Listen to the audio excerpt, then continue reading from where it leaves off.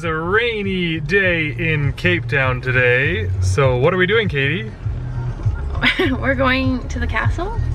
We're going to the castle, and then we're going to the mall. And we're gonna go try and find our laundry that went missing. Yeah, I said in a previous comment that Laundry on Long was great because they did it for cheap, but I guess it ended up being pretty expensive because Katie's missing a couple pairs of pants, a pair of shorts, I'm missing a t-shirt, so we're gonna go and see if we can get that stuff back. Stay tuned. Okay, so we made it to the castle. We pulled into a parking lot that's not actually a parking lot, it's for government officials or something.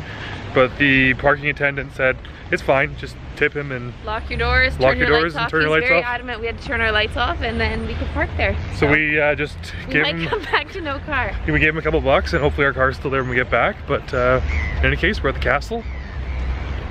Doors are closed. We'll keep you posted. What's new?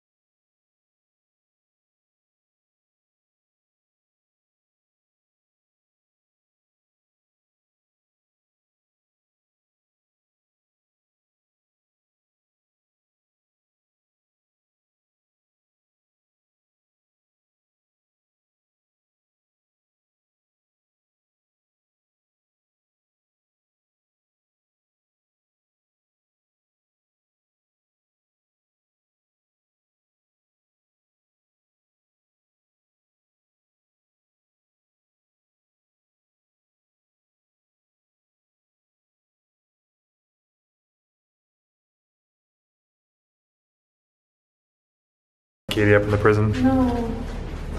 I can't go Get in. in. I'm not going in. I'll film you going in if you want, but...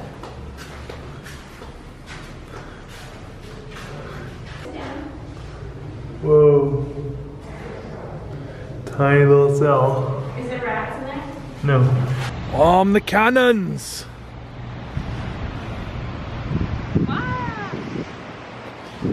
Fire! Oh God. Oh my God. This is the torture chamber. I couldn't afford a meal, now I'm doing all I can to pay you back. Then.